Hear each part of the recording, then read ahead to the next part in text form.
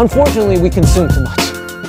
Nearly 400 million pounds annually was produced just from New York City residents. That was like the entrepreneur in me kind of kicked in. I was like, there's like a gigantic, you know, opportunity here. 400 million times market rate of, let's just say at the time, like 25 cents per pound. You know, that's a $100 million opportunity. And this is what's going into the garbage. I don't mind competing with a landfill, you know.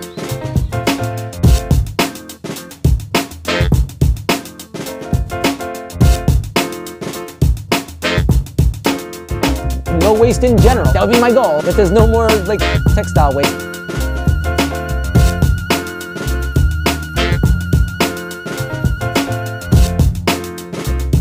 About 95 to 97% can be reused in one form or another. The items that can't be reused as secondhand can either be repurposed as rags or shredded and repurposed for low-grade fiber products.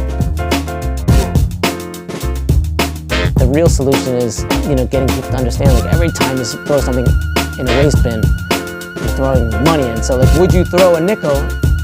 No, you don't just walk around throwing nickels in the can. So why are you doing that with this?